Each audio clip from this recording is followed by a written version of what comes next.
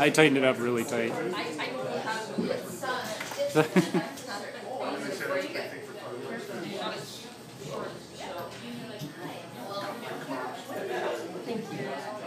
Yeah, that's a good spot. Good evening, everybody. My name is Patricia Marie Budd, and hi. I'm going to read some haikus that I wrote. I challenged myself about, 200 odd days ago to write a haiku a day, and I've got about 227 written so far. My goal is to create a haiku a day calendar, one of those flip pages. So these are the haikus that I've written that were inspired by different forms of art. The first one is inspired by two Japanese wooden statues of a grandfather and a grandmother. Grandfather, mother, bent over, stooped shoulders as loving years decay. Thank you. The next haiku, they're actually short, okay? This next haiku was inspired by the most wonderful picture. They painted an image of a man and a woman kissing, and their faces forming into a union, and it was just gorgeous. So this is the haiku I wrote for that picture. Loving lines embrace, union of heart envelops, two becoming one.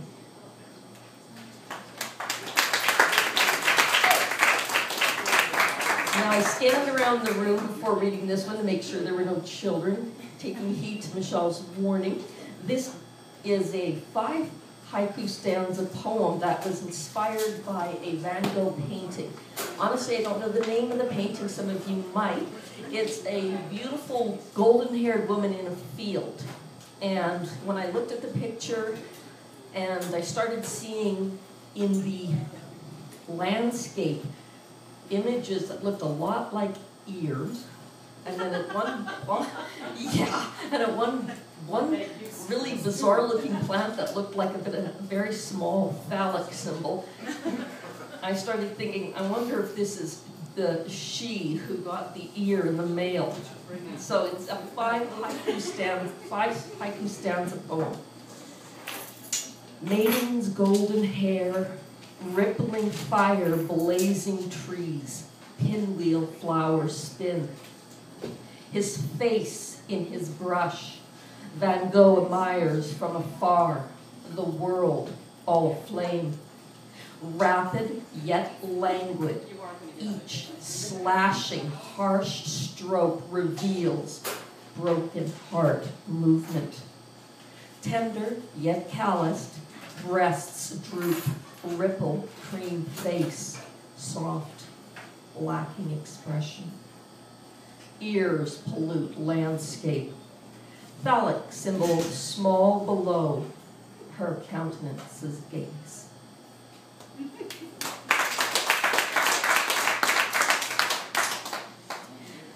This next one was inspired by a sculpture, a stone sculpture in the possibly a park, or well, most likely a park, in a wilderness type park. This old man bending over, his face and hands, his whole body stretching into a stream. It was quite phenomenal. Old man, withered stone, statically for facial hair, body bold, bowed, forlorn, eternally bent with form both earth and water, sufferance for life.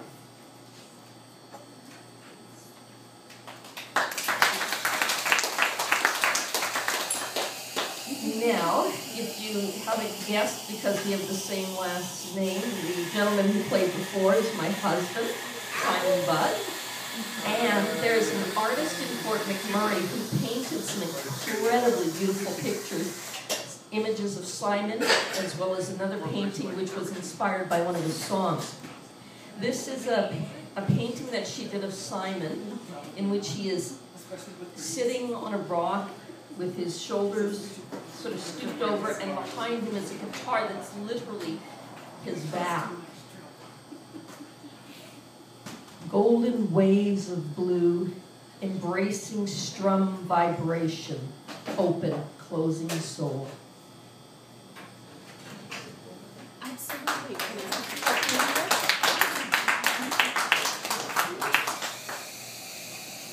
And this is the same painting.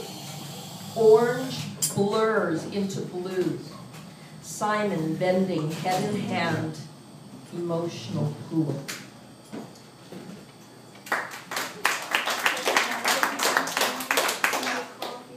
And the last haiku was the paint. It was inspired by the painting she painted, which was inspired by one of his songs on his instrumental CD, the song "The Wait Is Over," the same song that was nominated for Best Solo Guitar Song at an international award, which was really nice. She drew a picture of a little girl in a pink dress running in a field and racing home to be with her father. Pink dress flutters free, red strands blown back by love wind, running home to you.